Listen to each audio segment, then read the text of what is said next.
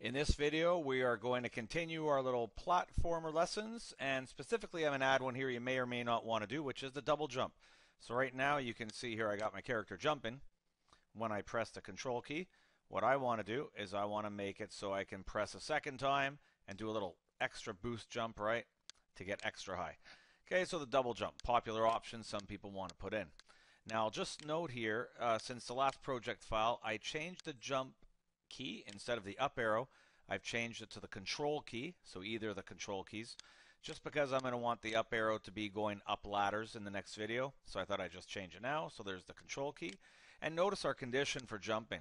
I'm allowed to jump if 1 pixel beneath me, right, using place meeting, I detect there's a wall piece.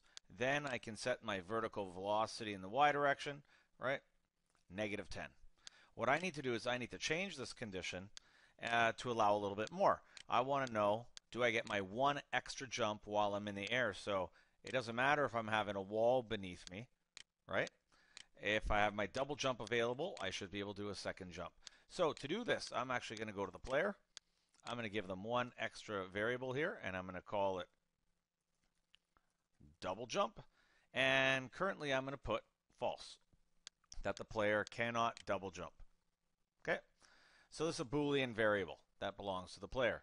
Now where I'm going to use this is I'm going to use this here in the step event. Now there's different places or ways you could do double jump. I'm just going to throw one way out here. You can argue in the comments if you want for better ways, but here we go. When I detect that they press the control key to jump, I'm going to check if there's a wall piece underneath them. If so, they are allowed to jump. So I set their VY to -10, and I'm going to put this double jump variable to true. Okay. So this is going to be now set to true, reminding me that next time they try to jump, yes, they can do 1 more jump. The double jump is turned on. Okay, so that's when they take off from a natural jump from ground level. Now I'm going to have an else here, because this isn't the only condition that allows them to jump, right? One condition is the wall is 1 pixel beneath them. Else, I'm going to do one other check here. And my else is going to be else if double jump. Now, I could put equals true, but remember, you don't have to. It's a Boolean variable. I can just say else if double jump. So if this variable is true, it'll say else if true, and true is true. You do the code. Well, what am I going to do here? I'm still going to go up at 10, but then I'm going to turn the double jump off.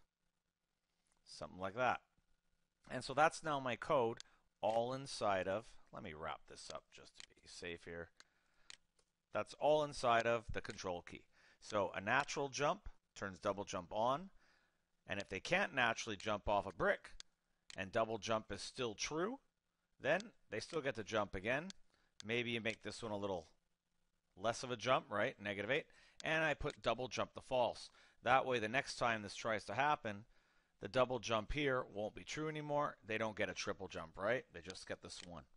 Okay, so that's basically double jump. I think if I run it right now, this should be good, and we should have the double jump working no problem. So let's go here. We test it out, and that's good. Jumping good. Jumping good. And the double jump. Bam. There's my double jump, right? And you can see here, I can hit the keys a lot. It's only giving me 1 extra double jump. Okay, so not bad. You could extend this idea to wall jump, right? If you wanted to. Don't worry, that's not a real wall there that I'm moving over. That's a little weapon icon, right? From a previous tutorial. Anyways, that's double jump. Hopefully gives you some ideas, right?